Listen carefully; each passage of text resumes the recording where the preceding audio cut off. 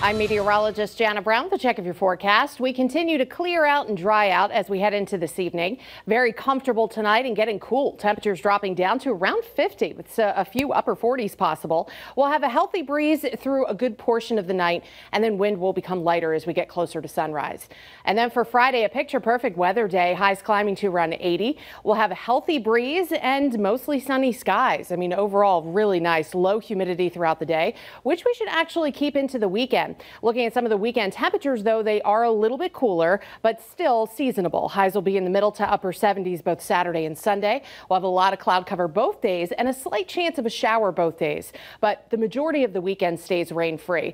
Could see a shower Saturday evening, and then more showers are likely Sunday night into early Monday with our next weather system. And dew points will be on the rise with that system, and we will have a muggy start early next week.